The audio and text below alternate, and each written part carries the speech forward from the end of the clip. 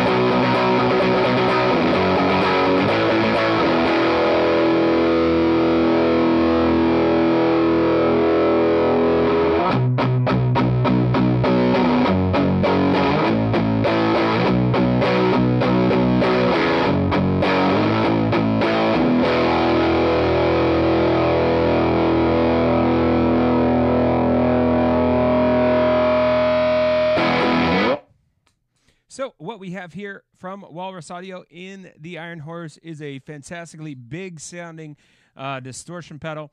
Has a number of options on it, but it's really simple to use. So we have on-off here, level, tone, and distortion simply labeled. Then we have a switch here, which is a few different diode positions. And basically, this is compressed, and then this is more compressed, and this is the most open in the middle where we just were. So what I want to do is I just want to show you some of those, and then we will go through some of the other knobs on the pedal as well. Actually, I'll back off on the distortion a little bit and bring up the level a touch, and I'll just let you listen now.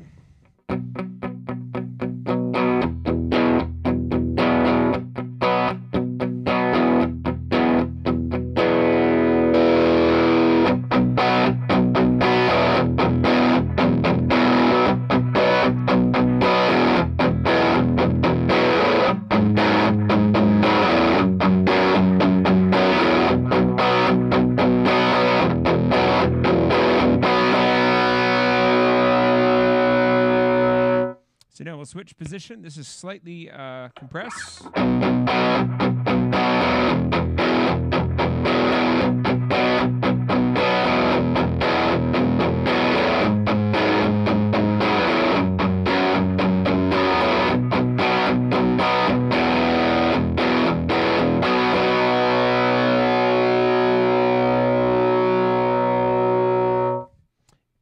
And we'll go to the right, which is the most compressed position.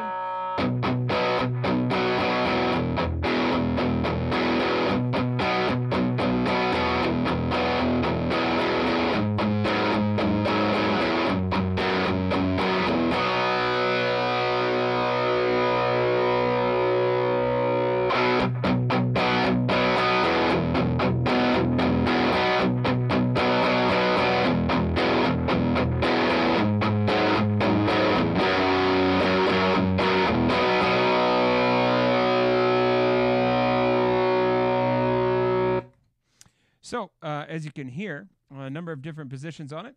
I tend to prefer the open position. What I want to show you now is some of the range of the tone and the distortion. So what I'm going to do is I'm going to bring this up to 12 noon. And you'll just hear where I'm at. I'll give you clean tone again just so you have a guitar reference. And then we'll add in the Iron Horse.